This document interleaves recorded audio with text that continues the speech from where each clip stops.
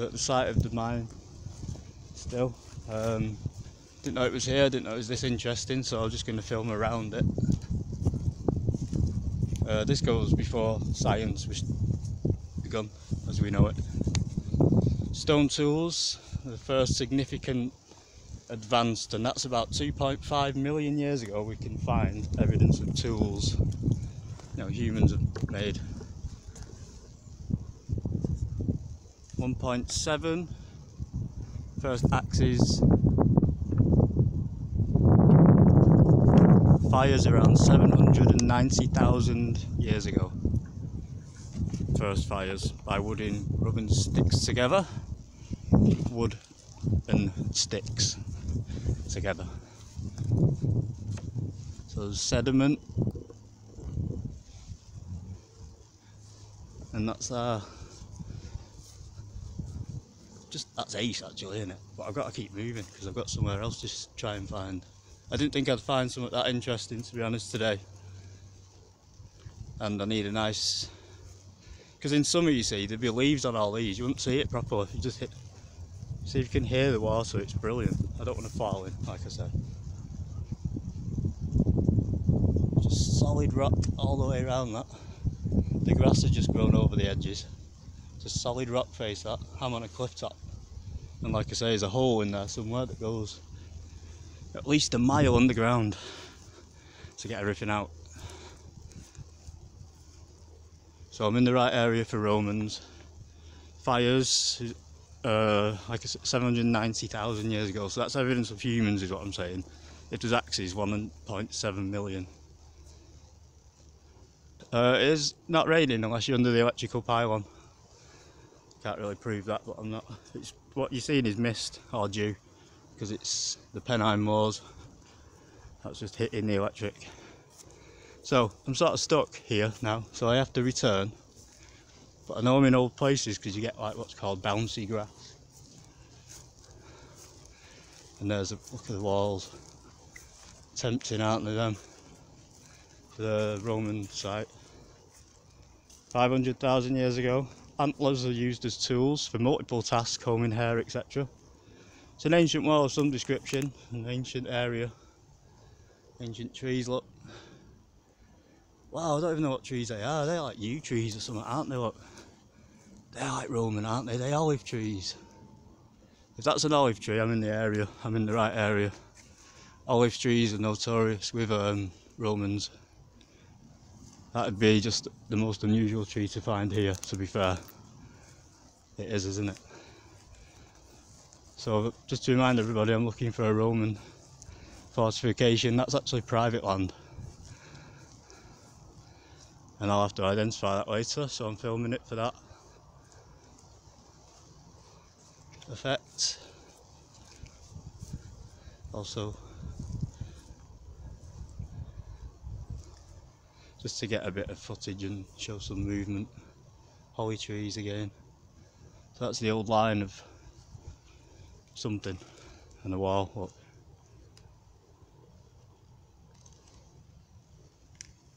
$400,000 years ago, spears made of wood, and the first ones were found in Germany.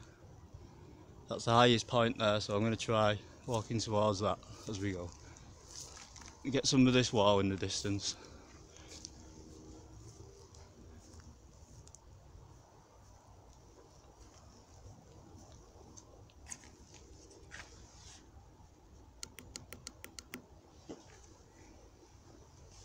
Or at least try to.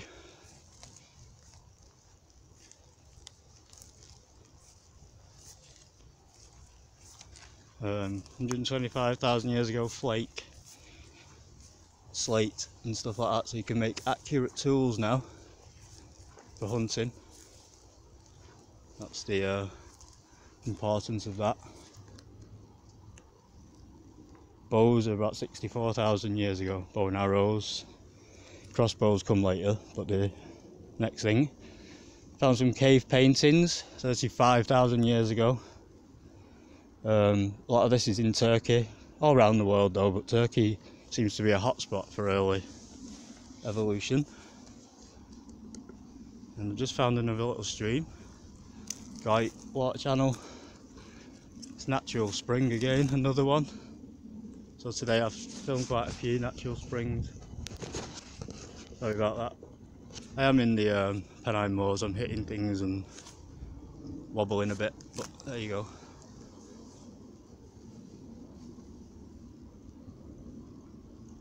Still the stone wall there, and there's still the very unusual trees for the Pennines, I think. Might be wrong, but I think I'm right.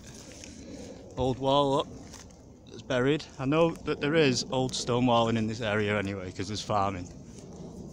But the Romans interact with the people in this area, and there's traces of sandstone in the walls. So what that says to me is they've knocked the Roman fortification down in this area and reused the stones. Remember, we can do these sort of things. We start domesticating dogs around the time we got the cave paintings, bone needles for picking your teeth, ceramic figurines 24,000 years ago, 16,000 years ago is where we get the first clay pots, ceramic pots and things. So furnaces obviously have been dreamt up. Just trying to find the path out of here, and there doesn't seem to be one, and I will have to retrace my steps if it's private land. But luckily I didn't film my way here. So it's modern power. That's a cool shot, I think. I got away with that one, didn't I?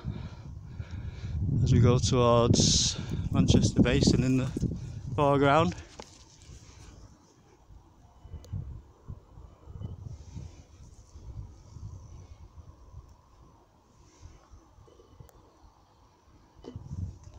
So we're at one of the higher points of the Pennines, following along where there's Roman evidence. See, this is excavated for the pylon. So the first rope twine 18,000 years ago. Plant domestication in Iraq, so that's a farm nursery. Plant domestication.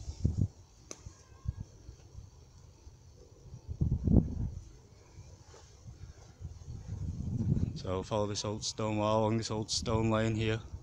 That's the highest point in this area where the communications tower is. The birds are feeding at the highest point, which means twilight's coming. Remember, it's the shortest days of the year. And here's my strongest evidence that there's Romans, because they used the rubble in the middle of the wall. See all the old slate and things in there, mixed in with red sandstone and old bigger things. It's all smashed up, unfortunately, but I'm going to investigate, even if I can't film. And I'm going to get this wall along there.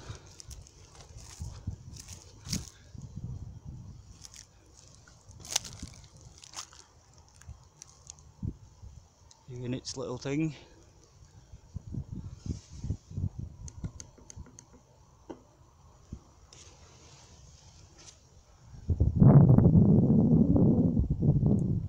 You can see how long it goes, and guess what? It's very straight.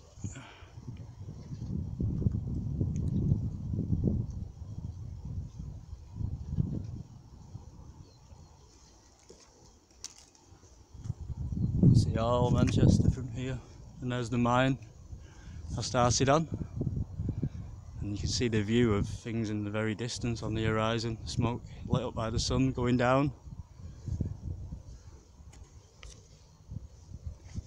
So we've got mud bricks now, Iraq, so that's first house building, wheats and grain being farmed. Red sandstone in that wall, you see, that's why I'm filming it. Been rebuilt with all sorts over time. So we're off in this direction.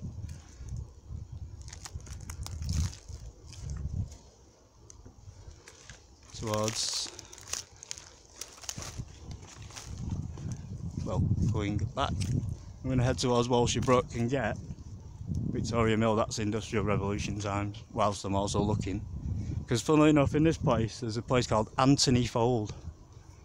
And that makes me think of Rome too, like them trees just did. So we're going to check out Anthony Fold in a minute. And an old water wheel weir before it goes dark. As you know, I'm just recording history, so that's just, anybody who's interested in that, it'll be in, I'll put Walshy Brook. In fact, Walshy Brook might be important as part of this playlist. So Walshy Brook is where I'm going to be heading next.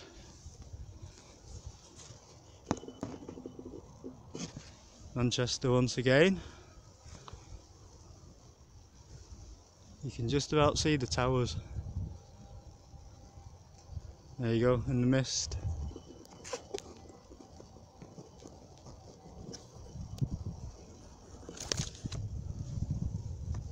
And we're going off towards Walshy Brook, like I say, and then get this old copper mine, or whatever it is, once more, 'cause it's ace. Okay. So the first town with stone walls, domesticated goats and sheep 8,000 to 8,500 years ago. Mud brick houses are first in Iraq and Turkey. Jericho, of course, is the first town with stone walls. Make what you want of that, but Jericho did exist and it did have big walls. Everything else is I'm not sure of. I'm not going to start off a religious war on Christmas Eve, well, near Christmas. Baskets and weaving 6,500 years ago. Smelting of copper in Turkey. First spindle, Turkey also, and pottery kilns in Mesopotamia. That's where most people think everything started, Mesopotamia. The Romans got their ideas, and Egyptians and the Greeks, all from the Mesopotamians, invented all sorts of things. I'll do one about them one day. So on the other side of the mine, like I say, I don't want to fall in. Someone's camping gear's over there. Oh, someone's been fishing in there. That'll be interesting. Hey, I tell you what, there'll be Jurassic fish in there, wouldn't there? Hey, there'll be ancient fish in there, you know. An older species that are untouched by man. Or people, humans. Well, look at that. Can you hear it? So I think it goes under there. You can see right through that water if you look closely. Someone's deck chair, someone's climbed all the way along there to go fishing. Pure slate and stone in there all the way along. See it all carved out for years. There's no saying how deep that is, and I wish I had my aqua cam with me today and I haven't bothered. It's just too tricky to set up in a short space of time. You can see right through there. Look. That water's brilliant.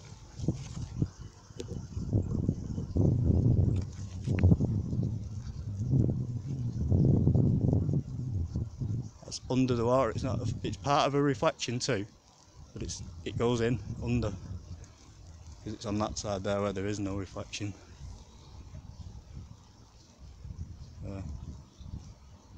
Well, it's not even raining.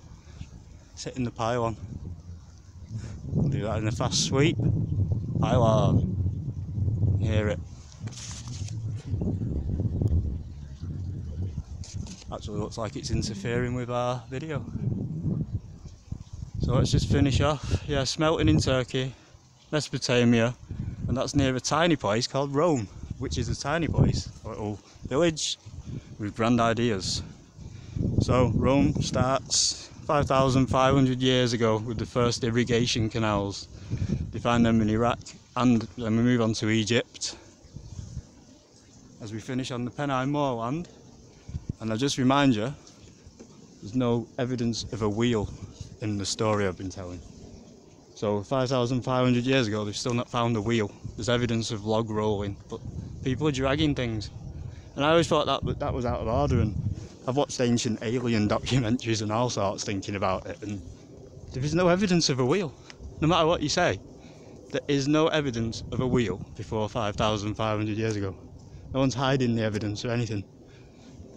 So think what you will, it might seem dead obvious, a wheel, but it's only 5,000, 6,000 years ago. I suppose you could class a spindle, anything round.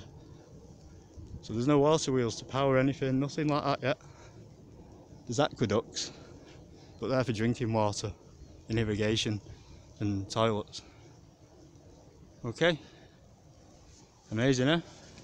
So we'll go on to different facts very soon. There's so much to look at, I'm losing it, so peace out, Manchester. Highest point, I'm in the Pennine Moors. It's northwest Bury in Greater Manchester.